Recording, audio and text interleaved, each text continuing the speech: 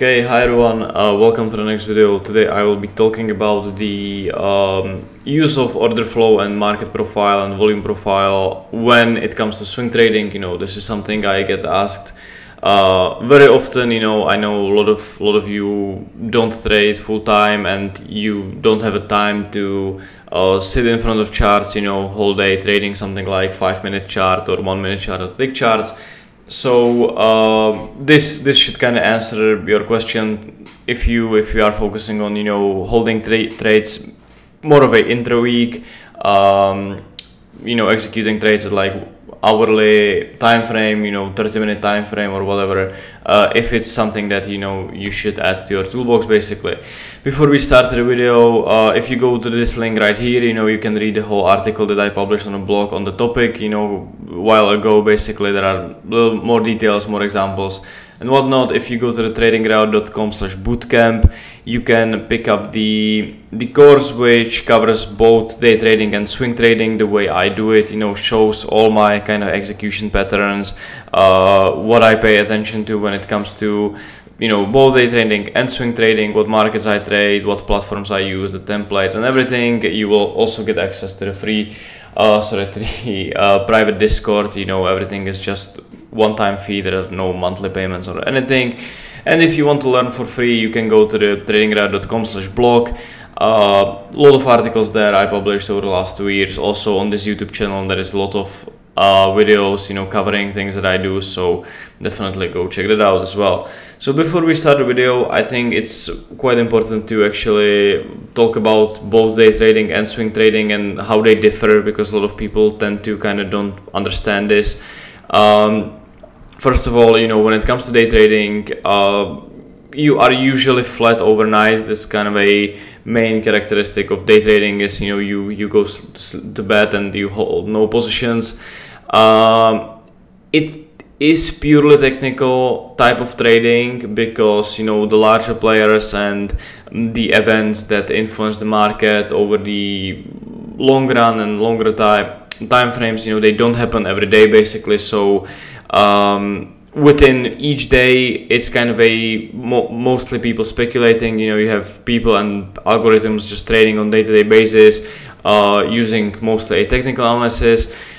There is one difference to this. There are people that trade macroeconomical events, like FOMC, CPI, all these type of macro releases basically. They tend to trade on intraday basis. It's very hard thing to do, especially nowadays when you have algorithms and everything that are way faster when it comes to the execution, but it's something worth to mention from my side, as there is this kind of side of fundamental day trading, I would say. But 99% people, I would say, especially retail traders, just use the technical analysis when it comes to day trading. They don't care about larger macro outlooks.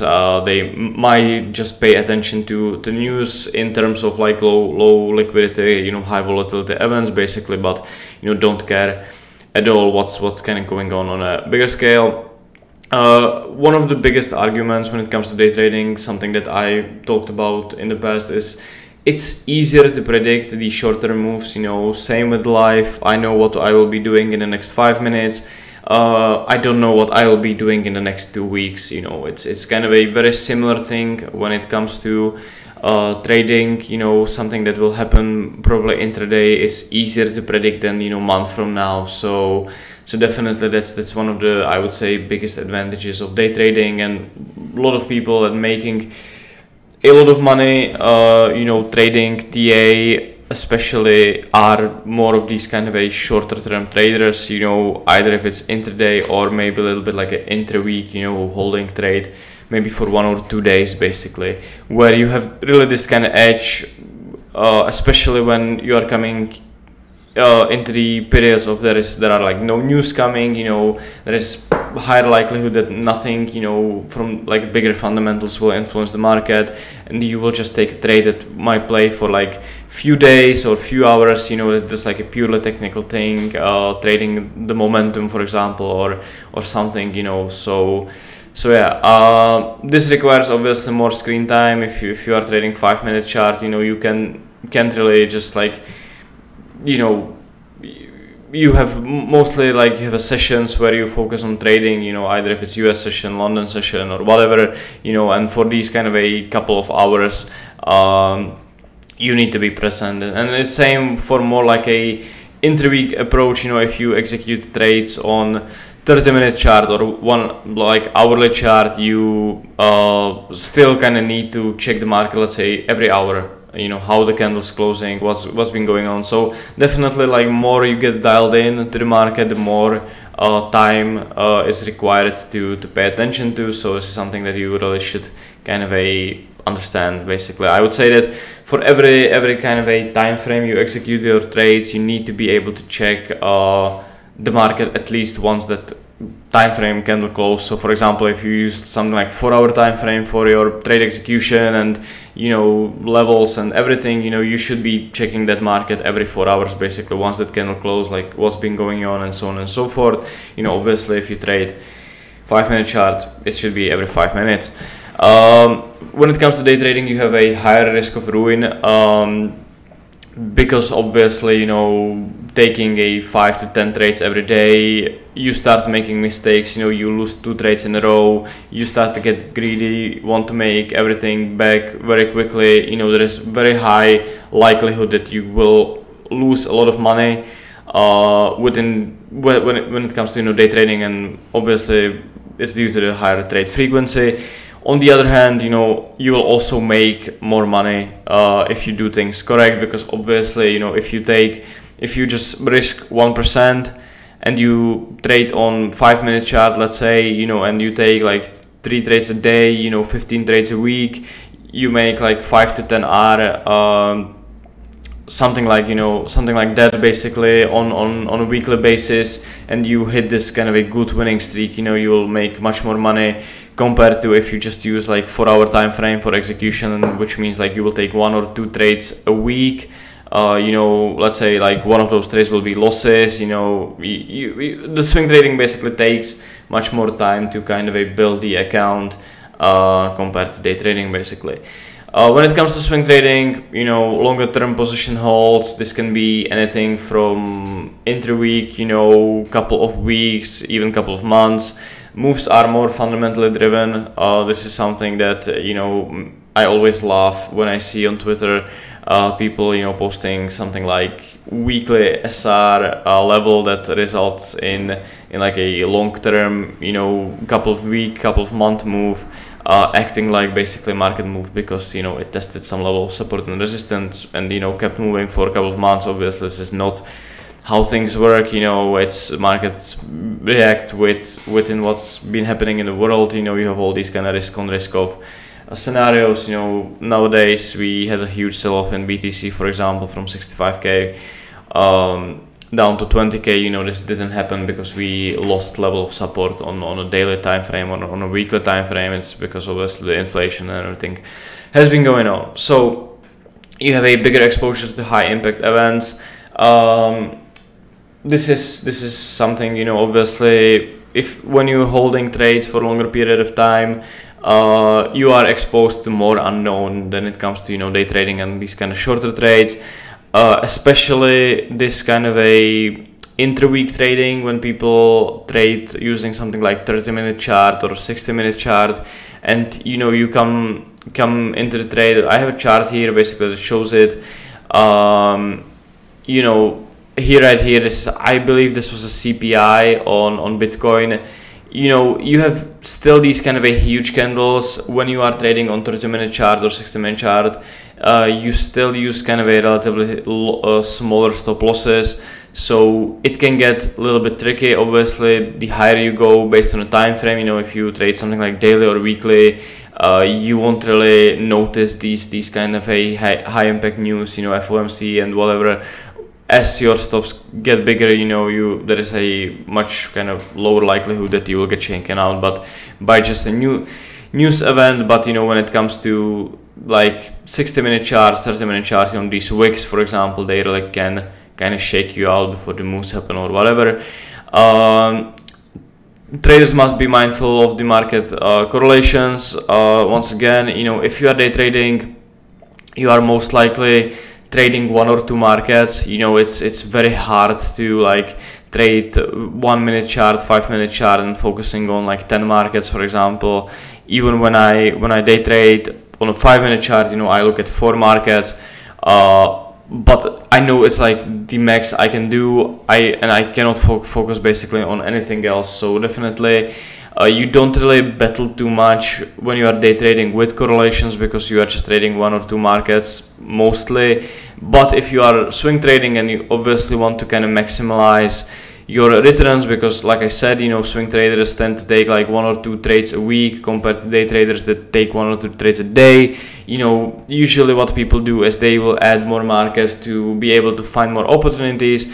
But also on the other hand, you know, if you for example, you know, buy BTC, if you buy, you know, ETH, if you buy, you know, Sol at the same time, you know, because you get a setup on all of these 3 markets, and you know, you will be like, okay, I'm risking 1% because, you know, I'm being conservative with the trade. All these 3 markets have very high correlation, I would say above, very close to like 1-to-1, above 90% of correlation. So if, you know, the setup fails on Bitcoin, it's very likely to fail on ETH, it's very likely to fail on Sol, and you know, it will result of you losing 3% overall, because you just took basically the same position just in 3 different markets that have very high correlation altogether. You know, if you are trading Forex, it's same like buying Euro, buying, you know, GBP, you know, going long in both. Dollar will pump, you know, both of these will lose at the same time. The same thing, you know, buying ES, buying NQ at the same time. If one is going to lose, the other will very likely to follow. So even if you see my terrible handwriting, I hope you kind of understand the point here. So when you are swing trading, you really should be aware of the correlations more than day trading. And swing trading overall requires less screen time, you know, like one of my kind of a swing trading approaches that I use is very highly tied to daily time frames. So in theory, I need to only look at market, you know, once a day at the daily close. But at the same time, you know, I am well aware that, you know, I might not see any kind of opportunity in the market for a whole week or a couple of weeks. And what people tend to do is, you know, they start to kind of projecting the ideas that are not really there, because they simply want to have some sort of market exposure. You know, they will get bored or whatever. So when you are swing trading, you know, you really have to be patient.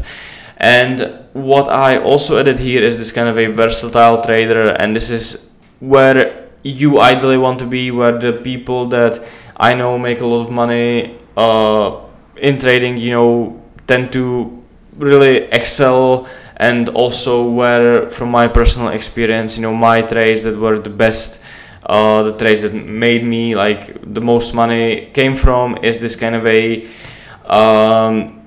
you are basically capitalizing on the kind of shorter term opportunities if you had time, but you know when to kind of let go and let the trades run for bigger swings. You know, I am watching trades every day. I am happy to take small, you know, percentage moves here and there, but then I also want to be kind of aware where I have a bias from higher time frames, and I feel like the market can run for a couple of days, maybe even a couple of weeks, and I will just then use the lower time frames to execute the trade, you know, to really get this kind of a higher risk to reward trades, you know. But like I said, these won't happen often, but when they happen, you know, you can get, you know, huge runners, and you know, your account will grow significantly. You know, I would say that these trades happen, like I said, you know, maybe once a month, maybe not even that, but when they happen and when you are able to kind of nail them, then, you know, this is like the best state you want to be in.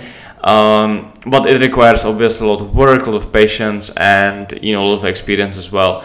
So I want to talk about here, this is the example of the versatile trader.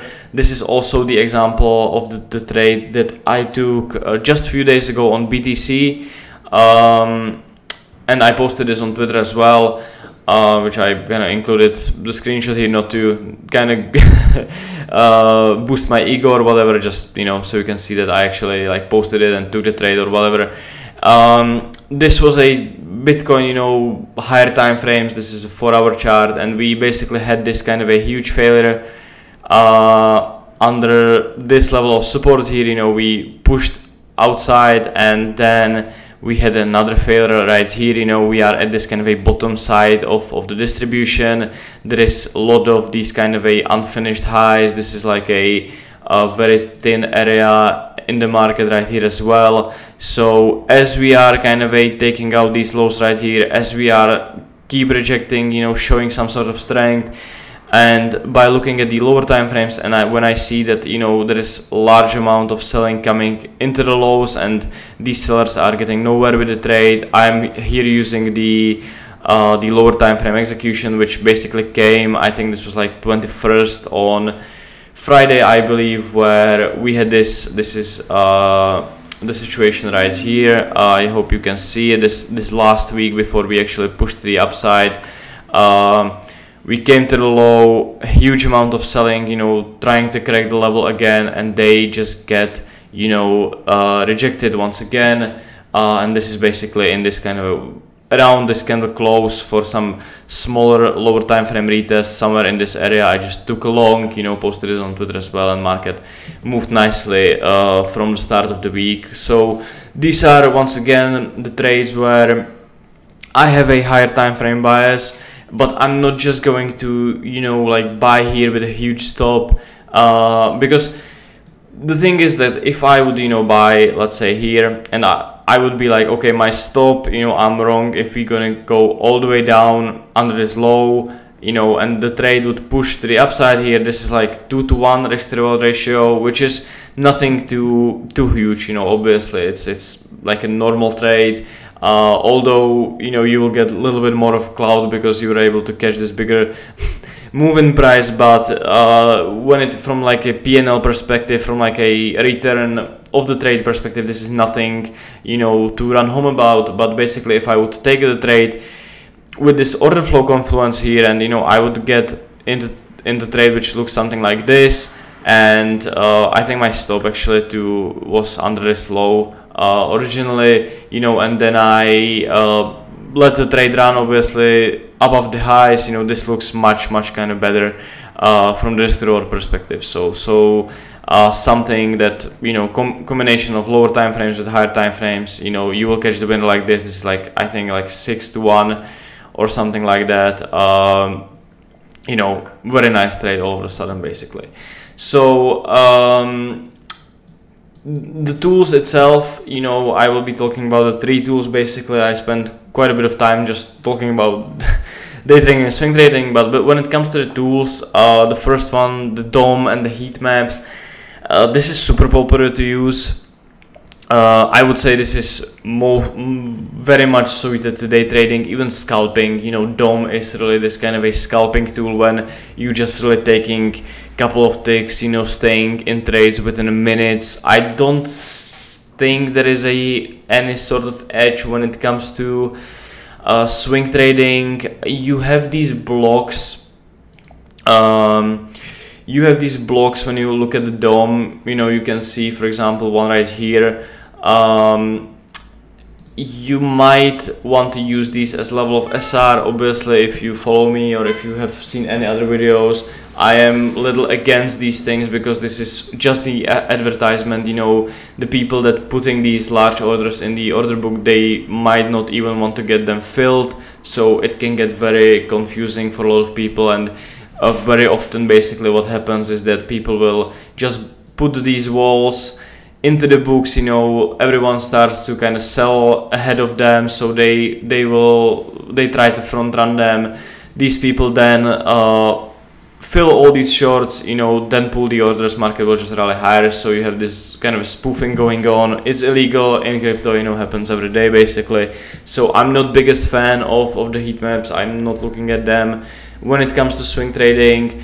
Sorry, the DOM and the heat maps are basically the same. It's just visualization of the order book, and you can see, for example, right here, you had this kind of a sell wall sitting here. Market came in from this screenshot. I'm not 100% sure, obviously, but it looks like it disappeared just before, you know, just before we came through that. You know, there is not such a huge pickup on delta compared to how much volume was sitting here, basically. So how much size was sitting here. So this seems like a classic spoof where you know, you have this kind of a block sitting here. Market is coming to it in this wick and in this region right here. People try to sell ahead of it. Once the sellers, you know, here the fill all this size to long, market pushes to the upside, and this just kind of disappears and we continue higher. So this is my kind of a beef with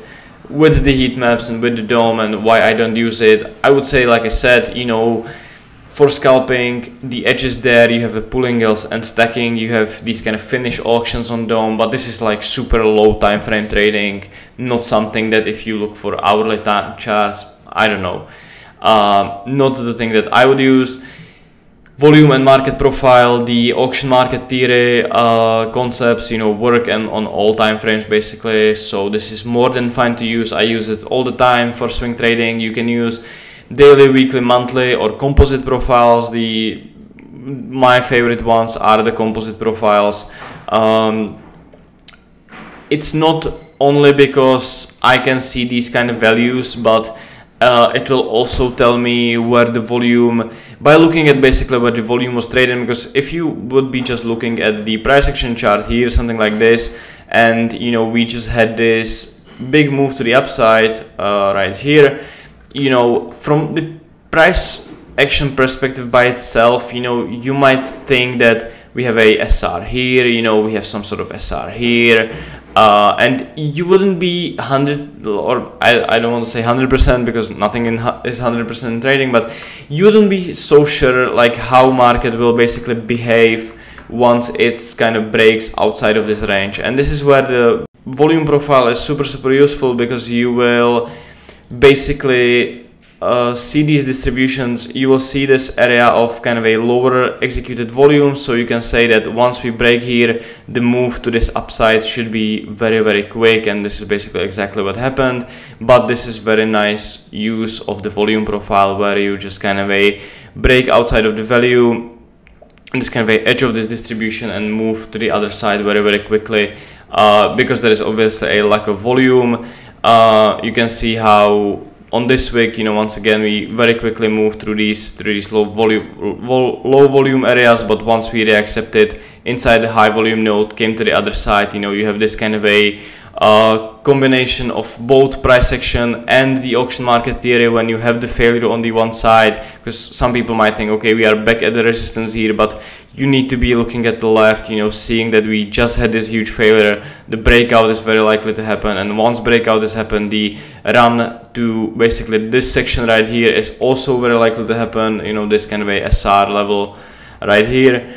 And the likelihood of run being very quick is basically due to the fact that very low volumes were executed in this section right there. So I love to use this thing, you know, the volume profile. The market profile I don't really use, you know, I'm not looking at like weekly market profile or monthly market profile to see you know, inefficiencies and distributions. All I need is this kind of a big volume profile thing right here. Most people on Twitter I see, they basically look at like points of control and using them as a level of SR. This is probably the worst thing you can do, because, you know, at the POC the most volume is traded. Market, you know, just by look at this thing right here, you know, market will be very choppy during the time it trades at the POC. So basically, rather than using this as SR, use this as a level where you don't want to be trading at all, basically.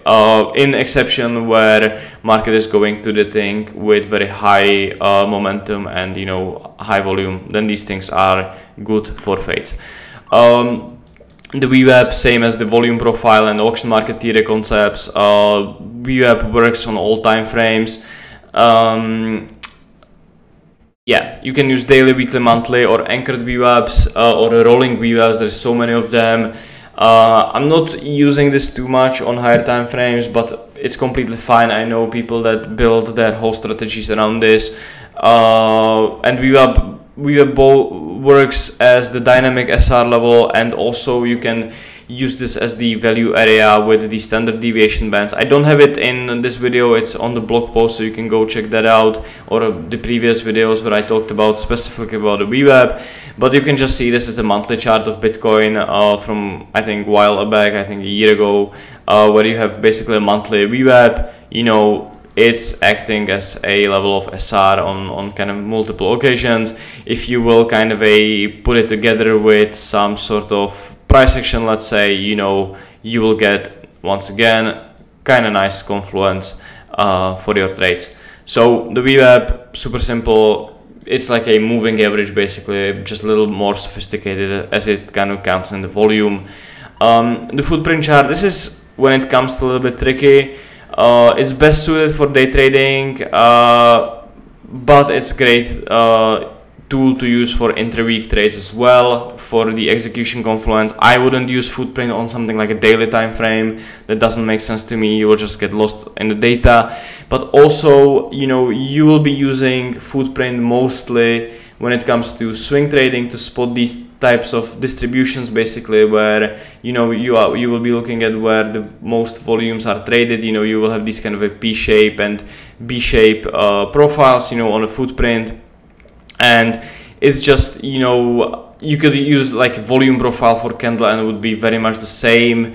By using footprint, you can see that delta, you know, sometimes you will see like the huge delta on at the lows, you know, that will give you some extra confluence. You know, you will be able to kind of see that buying and selling a little more detail. But from like overall perspective, you know, you're just looking at where the most action is happening within the candle, because obviously if you have something like level of resistance, you know, we tested it here and then market came again, we pushed above, and then you get this candle with this P-shaped distribution, you know, a lot of trading happening here, market is going under that, you know, you can see that people are trapped here basically.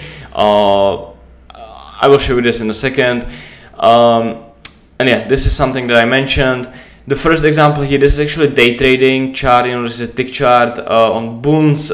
This is what you won't get when you are looking into swing trading. You know, obviously there is a little more when it comes to day trading. You know, you have these kind of finished auctions here, you have these large single blocks coming in. You know, overall on day trading you will get a little more information. For swing trading though, you just be looking at things like this. This is a delta ladder profile, not the ideal one because it doesn't show the distribution as nicely. But you can see super simple stuff. You know, this is, I think, 30-minute chart or hourly chart. Prior level of support, we trade under that. There is a huge amount of selling coming in, you know, minus 82 million delta. You can see the selling here lights up quite a bit. The next candle closes above the level. You still have a decent amount of the selling here in this kind of a left section of the candle. Nice one to look for a little bit of upside. You know, super simple stuff when it comes to footprint. The issue is if you will be using like H4 time frame or daily time frame, you know, these deltas, you know, they will get a little bit mixed up. You won't see these things in the details. From my experience, I don't go above 30-minute chart. For example, something which you can experiment with is like using some sort of rotational non-time frame based candles basically, and just kind of looking for like bigger rotations. That works fine as well. Or even if you are looking at the 30-minute chart and use that for your execution, you still can use something like a bigger tick based footprint, when you will just get like more candles, you know, under this level of support, and you will see that selling coming in, and then, you know, they will get stuck. You know, you will get under that bigger sell block, you know, and you still trade 30-minute chart, but, you know, with just little more detail basically. The second example, you know, for the continuation as well, kind of the same thing. You flip the level of SR. First of all, you have this kind of a initiation in this candle right here, with most buying happening in this down section right there. So this is one of the better examples where, you know, the buyers actually stepped in under the level here. Once we come back for a retest, they want to be defending their entries. We come here, you have a attempt on selling in this section right there. Market pushes higher basically for the continuation. So footprint chart is completely fine to use. You just need to be looking at it from like more of a overall distribution where the action is taking place type of perspective, rather than, you know, zooming in and looking at each of these, you know, bid and ask basically prices at each level and looking for like imbalances and finished auctions or whatever. You know, you will completely miss that on 30-minute chart. But like I said, there is definitely a edge in this thing when it comes to higher time frames, and I use it, you know, all the time when I execute swing trades. In conclusion, when it comes to swing trading, using volume tools and order flow is completely fine, unless when you understand, you know, how market microstructure works, how market dynamics works, and all these different things. You can read articles about them in my blog, or, you know, or see the YouTube videos. But yeah, I love to use these things. Even when it comes to swing trading, they work very well for me.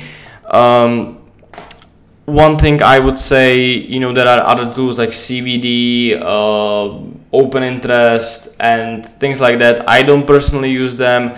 I have a video on this channel talking about why I don't think CVD is actually a useful indicator when it comes to swing trading. It can be kind of confusing even in day trading as well, so I don't use that. Open interest, I never really used it to extent I can talk about it, you know, with any sort of confidence. So not my thing to use. I know a lot of people love to use it, I just don't use it.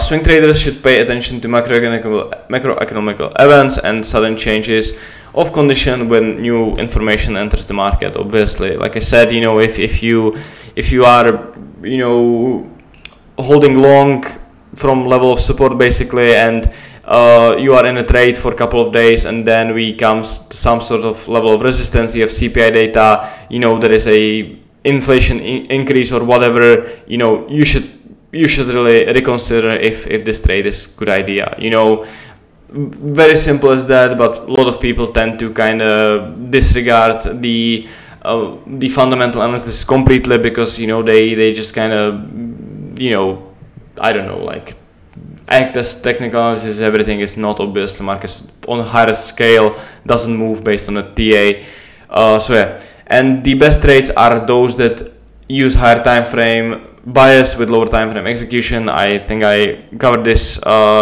enough in this video. You know, picking solid levels on a daily chart, you know, or 4-hour chart, weekly chart, whatever, where you can really see this kind of a prolonged move in the market, and then just kind of nailing down your entry on 30-minute time frame, even 5-minute time frame if you have time to do that.